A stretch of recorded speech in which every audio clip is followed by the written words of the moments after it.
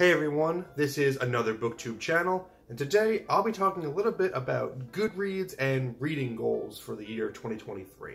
If you're not familiar with the Goodreads website, it's basically like IMDb, but for books, except the search is terrible and the navigation is really difficult on your mobile app. On Goodreads, they encourage you to set a reading goal for the year, basically just a number of books that you want to read in that year. Last year, I almost didn't set a goal for myself, but every time you go into Goodreads to just add a new book that you're reading, they have that reminder up that's just like, you haven't set a goal for the year. Do you want to set a goal? Are you sure you don't want to set a goal for the year? Track what you read and set a goal for the year.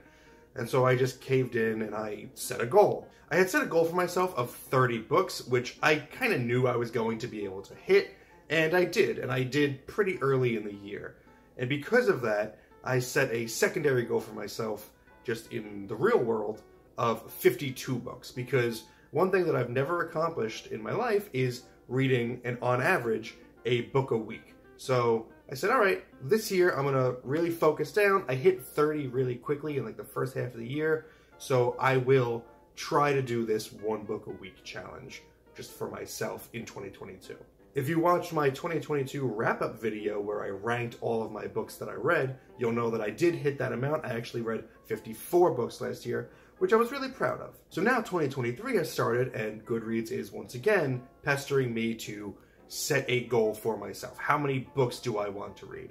And I think this year I am finally going to not choose a number either on Goodreads or just in my life. And the reason for that is kind of simple. See, last year, I felt a lot of pressure on myself to hit those arbitrary numbers that I had set.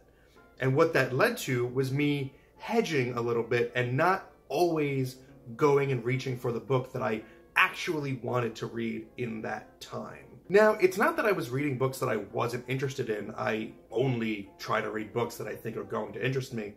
But what I would do is I would hedge and reach for shorter books that I would think I could read quickly just to pad out those numbers.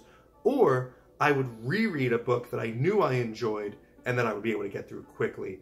So I would not take as many chances with longer books that might slow me down. For instance, I read the first 3 Stormlight Archive books last year. They're all over 1,000 pages. But I read them in the first half of the year, and I was able to hit my goal of 30 on Goodreads even with that. When I was trying to hit the goal of 52 in the second half of the year, I didn't pick up Rhythm of War because I was like, oh, it's over 1,000 pages, it'll slow me down too much, and I really want to make sure I hit 52. So now, an entire 6 months have passed, and I still haven't read Rhythm of War. I'm going to try to get to it at the beginning of this year, but I would have liked to get to it right after Oathbringer. I've got a number of books on my shelf that are on the longer side that I specifically avoided because I really just wanted to hit that number. I still gained a lot from last year, and I don't regret aiming for a specific number. I did always want to do a book a week in my life, and I'm glad that I was able to hit that. But now, I kind of feel like that weight has been lifted off my shoulders, and I can go back to just picking up the book that I want to be reading now.